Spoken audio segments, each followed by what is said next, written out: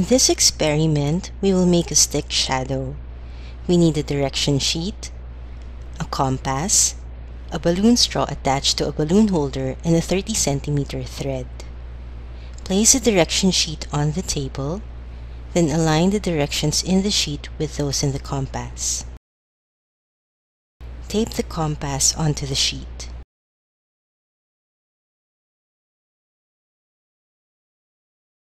Put the balloon holder and straw in the middle of the direction sheet. Secure it in place using tape. Make sure that it is tightly taped so that it will not come off later.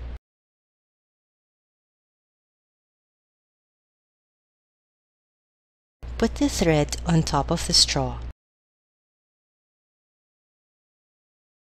and tape it. If the adhesive tape is too long, cut the excess part. Please make sure that the thread is secured in place so that it will not come off when you pull it.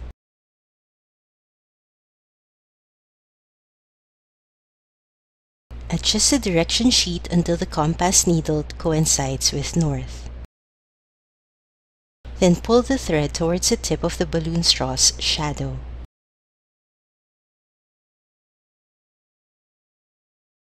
Tape the end of the thread onto the table.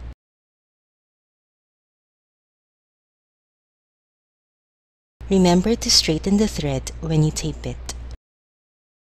Use a protractor to measure the angle of elevation. Position it at the edge of the thread. The angle of elevation is about 30 degrees. Then measure the length of the shadow with a ruler. The shadow is approximately 24 centimeters long. Next, determine the azimuth's direction. It is east-southeast. Record the time as well. This time, we will make our own sun observer. We need a cutter, a compass, a protractor, a straw, and a carton. Get the protractor and fold it in half.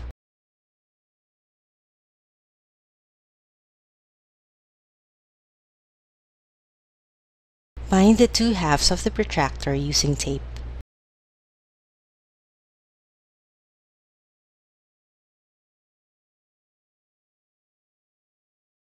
This time, cut one side of the carton using a cutter. The opening should be about half a centimeter wide. Please be careful when you do this so that you will not cut your own hand. Check that the opening is long and wide enough for the protractor.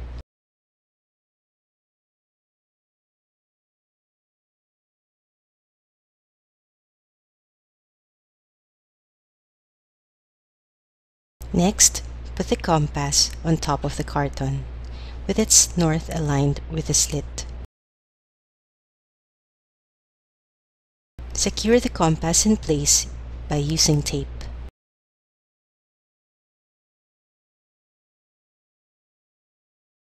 The finished product will look like this. Pay close attention to the next set of instructions.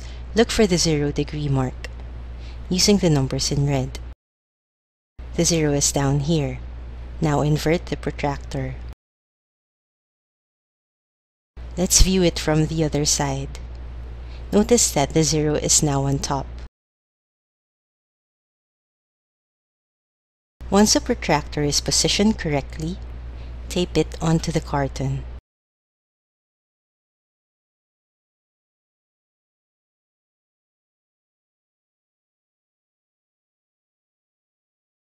Tape both sides.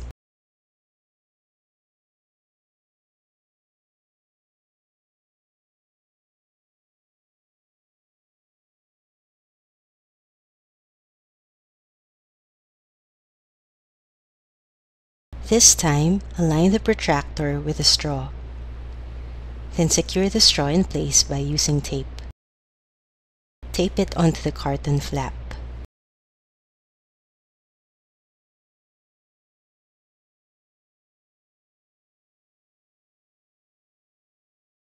and onto the protractor.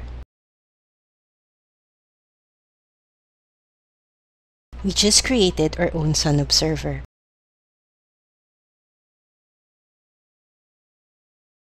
Let us use the sun observer that we just made. Since this is an indoor experiment, our light source will be a bulb instead of sunlight. We can see the shadow here, and the first thing to do is to adjust the observer so that on opposite directions,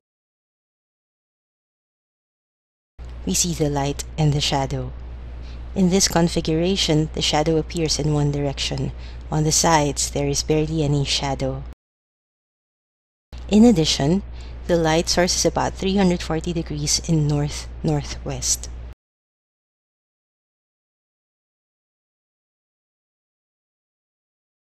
Next, we are going to measure the angle of elevation. Push the straw down. Focus on the shadow of the carton's tip.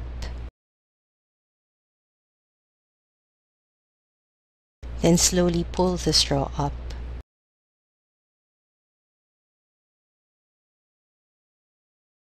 Until this hollow circle appears. Note that the straw we used is hollow, which is why we can see the spot. If we use the chopstick or any solid object, we will see a black spot.